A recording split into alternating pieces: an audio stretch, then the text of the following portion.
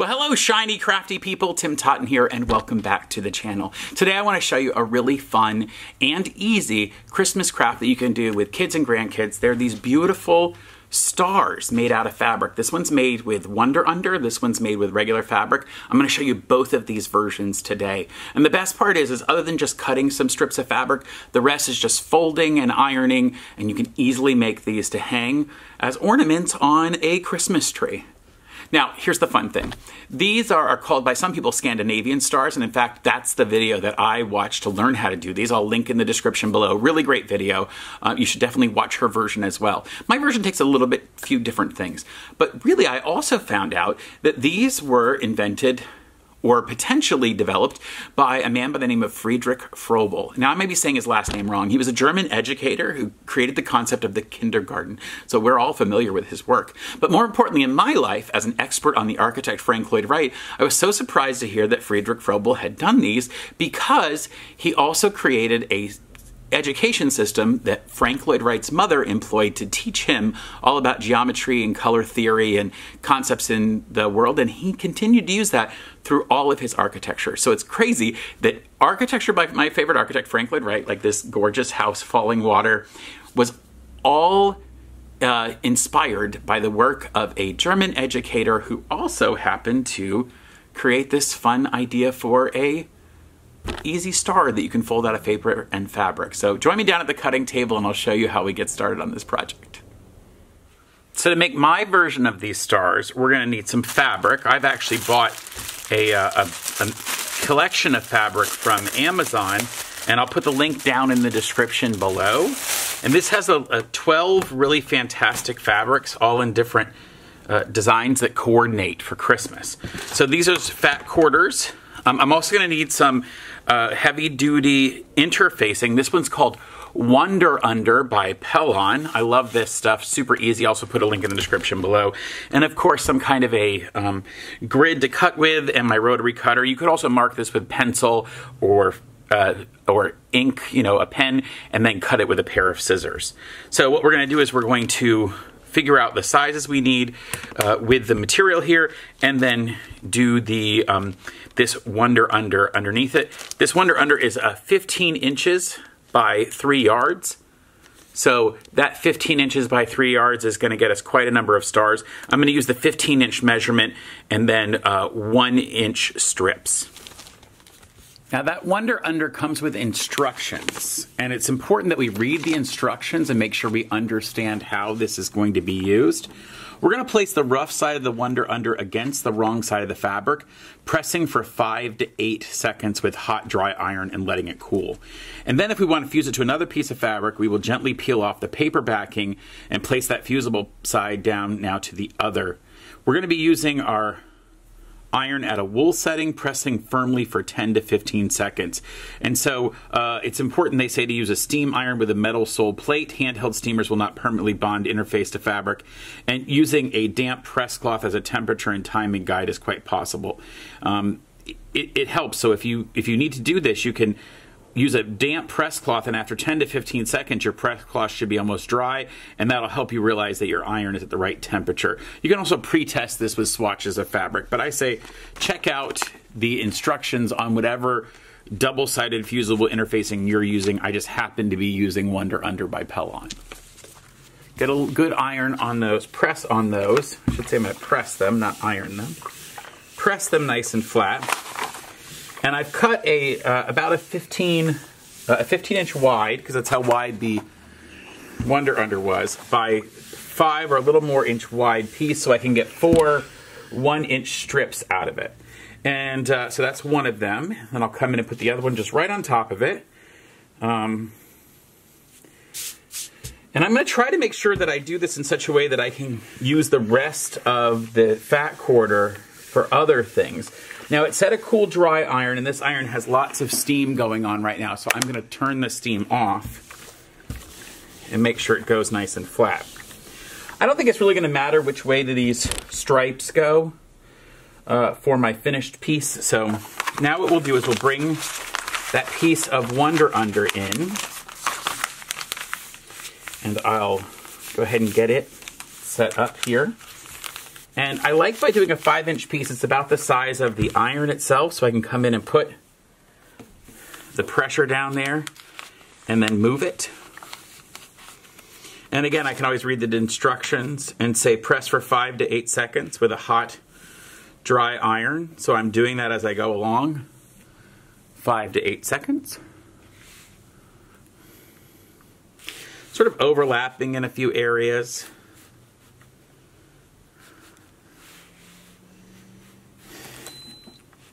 Oh, now my irons tell me you've been straight down too long. Now you'll notice there was some discoloration on my iron for some reason. This iron I think has done a few other projects. You know, it's not so pretty on the backside. I don't quite know what my staff's been doing with it, but hopefully that wasn't from me. All right, I feel like that is done, and now it's super hot. I'm gonna let it cool, and then we'll come back and I'll show you what we do next. All right, I had to wait about 3 or 4 minutes for this to cool, but through the magic of the internet, it's cooler for you right now. I'm just gonna go ahead and take this top layer of fabric, and I'll cut right next to this piece, because I wanna be able to find out where the Wonder Under is later, so when I go to cut this into strips, and rather than trying to figure it out. So I'm gonna cut that off of that piece, remove this out of the way, and we are now back to our other. And I can line it up pretty close to the edge down there, because that's going to work out well. I get an idea how big this is going to be. I can come in and follow the instructions. Number 2 on the instructions here is to fuse, which is to gently peel off the paper backing. So I'm going to do that now. I'm going to just get an edge here and gently peel off this paper backing. And you might notice, depending on how, you kind of can see that it's leaving a shiny piece there, and that's our fusible interfacing. So now I can flip it over. Now because it's going to have to pierce through the fabric, I'm going to actually put longer, my iron on it longer. I will also point out to you that I'm not going over the edge here. I don't want to do that because I don't want any of that glue sticking to my nice ironing surface. So I'm going to be real careful to make sure, which is why I sort of cut a little bit bigger around it. I don't want it to go and stick to my surface. So I'm going to go back, and it says 10 to 15 seconds per sort of area. One of the things, because of the shape of the iron, I'm going to spin this. Sounds a little weird, but I'm going to now spin and go this way and overlap. And then as I do that, I'll work my way down, and then I'll let it cool a little bit and come back and do it again. I think it's going to be valuable to really making sure it holds this down. And I can kind of tell where I overlapped here, so I know to hit the next one so they all continue to stay. Now this is a little more extra work than doing the flip and fold, but I think if you have fabrics that you don't want to, you want to be sparing with, this is a great way to make it last on fabrics that you might not have a lot of and you want to be careful with. But I also just think this makes a thinner, skinnier, more interesting paper-like star, and I think that's a little bit fun. Of course, I'm still going to show you the other version.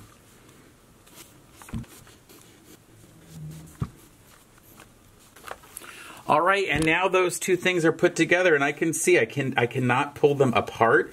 And I can feel in here where the Wonder Under is, so I'm just going to go ahead and trim the rest of that off of there. And I'm going to be able to save this piece to be used in the future on another project, but I have my finished piece here that I can begin to cut apart into strips. So let's go back over to our cutting table and cut this into strips. All right, so cutting this into strips, I'm just going to feel along, and I want to get a 4-inch strip out of it, 4 by 13.5. So I'll come in and just go ahead and cut a straight line up one edge. I know I've got more than 4 inches wide. So that makes sure I have Wonder Under now all along the edge here. I'm also going to measure across and make sure I get to 13 inches. And so I can easily use my ruler for that. I'm going to use that line I just created, the straight edge at the top, so I've lined it up across the top. And then I'm just going to come along the side and feel until I feel the Wonder Under starting, which is right about there. And then I can now chop that off. All right. Then I can spin it around, put my mark at 13.5 on this side, and make sure that all my lines line up. So I'll use the ruler lines to line up. All right. And the last thing I'm going to do is cut 1-inch strips out of it here. So you can do a couple of different things. I'm going to line it up at along this edge, and that's at 6 inches. Make sure I've got under in. I can feel it, that I've got it in all the sides there. And I'll line it up at the 6-inch mark and chop. And then all I have to do is lift the ruler and go to 5 inches. Put the 5-inch mark along the edge here. And now I get a 1-inch strip rather than having to try to cut 1 inch, then 1 inch, then 1 inch. And I can keep the majority of the fabric under the ruler where it's nice and safe and it's not going to shift. If I try to do it this way, I've got to really hold my fingers down to keep the fabric. I'd rather do it this way. So then I come to the 4-inch mark. I guess I had it at 5 before. I should have told you that I had it at 5, and now I'm going to 4. And I'm doing this, I get an extra strip out of it. And it's kind of fun to see how the strips sort of change a little bit with the particular fabric. Now this fabric might not have had a small enough details, so it might not be exactly as detailed. I might have wanted to pick a fabric that had a little smaller detail, but on the back, of course, we get those cute strips. So, and then I'll do again. And then the last one will be the one that I will have to be very careful because I don't want it to move. I do have some grippy dots under my ruler that hold it in place, but I'm just going to be super careful. And you could draw all this in with a pen if you chose to, but look how great this is going to look. You know, when I put them together, I'll get some different varieties, and I might pick which ones do I want to use. Do I want that big green stripe, or will I rather have the two that have some? I kind of think I really want it to be these 4 that have a little more detail in them. So I'll probably use those for my pieces. All right, let's get ready to put these together.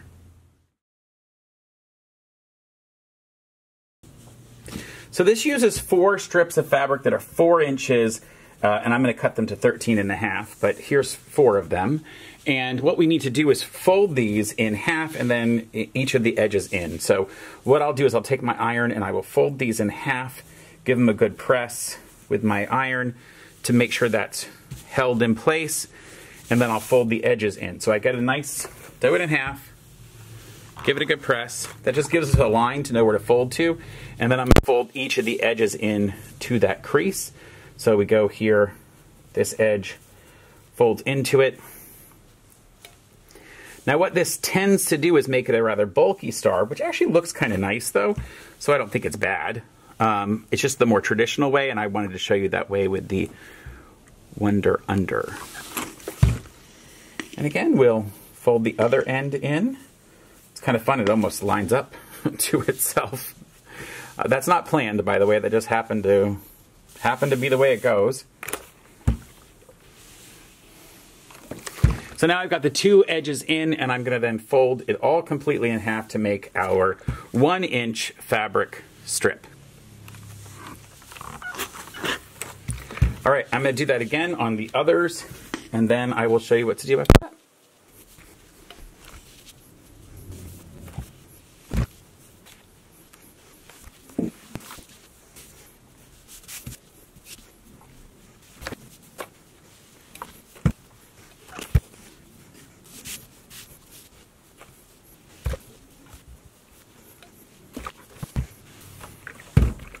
All right, so all 4 of those are done now.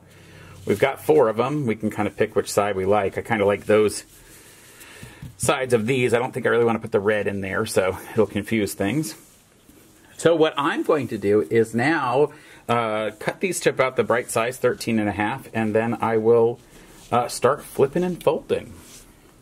So I've made those 4 pieces, and I'm going to go ahead and fold these in such a way that as we do them, I'm going to fold them sort of the wrong side out, which will kind of makes sense. I want the side I don't want to see to be facing up, and I'm going to fold them with about an inch or so left over at the top. These don't really matter which side is the wrong side because they're the same fabric all the way across. It's only the others, these the ones with the stripes, that seem to have a sort of a wrong side that I want to do. So, and I'm going to also put the folds all on the same side of all of these as I do this part, just to make sure I'm getting consistency. So those are all now folded that way. Last one I drop in here. And then just to give myself a little bit of, make it more crisp, I will go ahead and give these a little bit of a press to get those folds in there the way I want. All right. Now the best way to do these is to flip around the two that look like each other and flip them around so that the extra material is up. And I'm going to flip them over so that the longer part is on top. And I'll do the same thing with these. I'll flip them so that they're facing each other this way with the longer piece on top. See, the longer piece is on top. All right, what we need to do is I need to put these together so that let me make sure I have this done exactly right. Oh yeah, I think I have to flip these the opposite direction. So I need these to go this way and this way.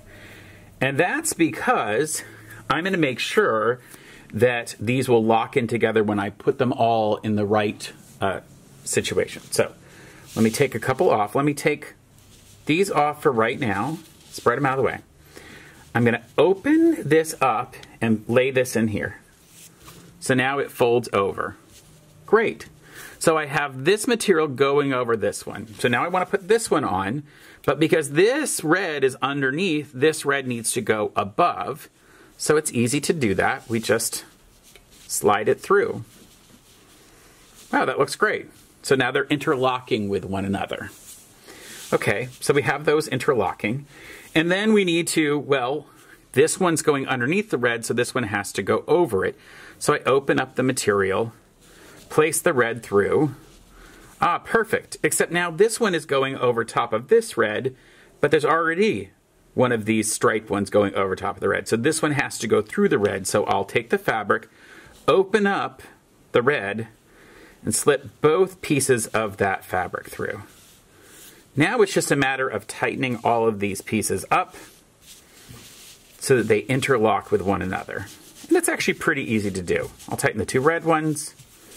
It's nice that I had ironed in those pieces that I wanted, because those edges where they folded, because now it really locks in easily. I can pull them and still see where they're supposed to go and make sure I keep my 1 inch or so available all around the edges. So now I have those 4 pieces all piled on top of each other. Ah, looks so good. So the next thing I'm going to do is I'm going to take the long piece here and fold it down.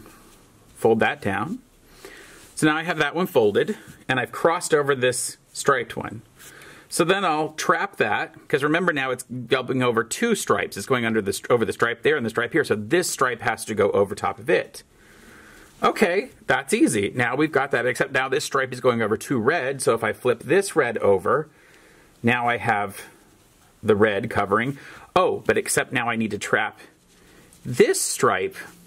So this stripe will go over, but I don't have another red to go over it, so I tuck it through this one. So I'll pull this one back a little bit to give myself some room, and then I can tuck this green stripe through it and underneath.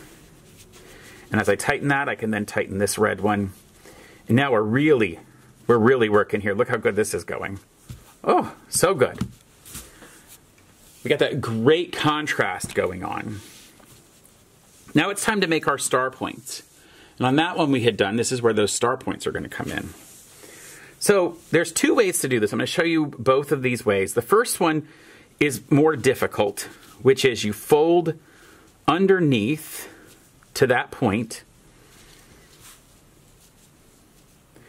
and underneath, and then you fold back over like this. And I'm going to give it a little steam, a little bit of an iron, And then you fold back over itself again, here. Give that a little bit of press. And then you're going to tuck all of this fabric inside this piece. And to do that, I'm going to get some tweezers. I think they're really going to help. So actually what I found was a nice pair of forceps that I'm going to use. And I'm going to put underneath here and just get a hold of that fabric and be able to pull it in underneath. Oh, looks so good. And now that's tucked it in beautifully. Don't be afraid to use a little steam in your iron to press that into place. All right, we've done that one, and we can spin around and do the next one. I said I was going to show you two ways, but actually that's probably the best way to do them, so I'm going to keep doing it. I'm going to fold it out, and then in and back. And when I do that, I need to make sure that I give it a nice amount of press with the steam iron. So again, now when you do this with paper, it folds like origami and you're not too worried about it. But when you're doing it this way, a little less easy to do. Just tease all that fabric in underneath, flatten it out if you need to. Look at that. And then we just keep spinning. We go around and do the same thing over and over. Now you'll notice that I'm only doing the shortest ones so far. I haven't tackled those super long ones, and that's because we have to do those from the other side. Those have to be handled from the other side of the star. And again, make sure you press your fabric in so it's nice and flat across there and it's laid out. Gotten a few strings there.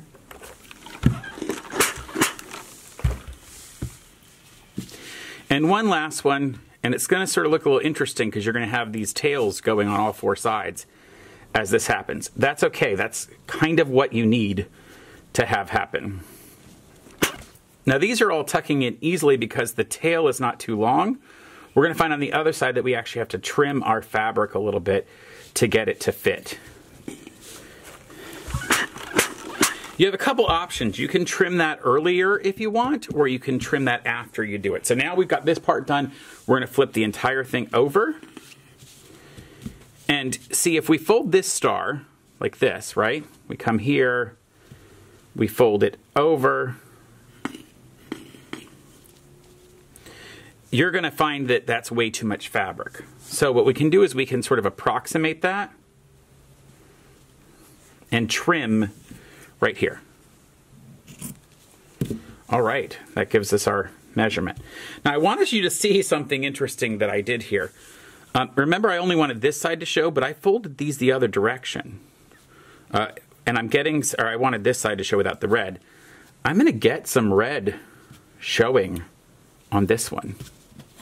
Now I don't think it looks bad, but I think it's because I'm folding these in a specific way. If I were folding them this way, I would still get the red. I wonder what I'm doing differently. Oh, I think I'm supposed to come here, fold this, and then back over. But then that would tuck underneath. So that doesn't quite work either. Well, we're going to just continue the way we've been doing them because I think it's the best plan. So we fold it over, fold it back this way, back on itself, give it a little press. And again, use my forceps here. Now I might trim a little more fabric off of there because I really don't want it to come out. Now, if you decide that you don't want any of these tails to ever pop out, maybe this will be something that you actually have to wash at some point. You're going to want to glue this in or use some other kind of adhesive to really hold it in place. And you would just dab some glue under there, and it's not a problem. All right, let's keep going with these. Look at that. I think these are a super fun project to do with kids because there's not sewing involved, right? There's just flipping and folding. So you had to cut a little bit of fabric to start the one time, but after that, everything else is pretty easy to do. You could have started out with a smaller piece of fabric in case you could probably start with a 12.5-inch piece because I'm cutting about 1.5 inches off. But it doesn't give you a lot of wiggle room just in case you have any issues. So I'd be careful about that. I don't mind doing a little bit of cutting after the fact.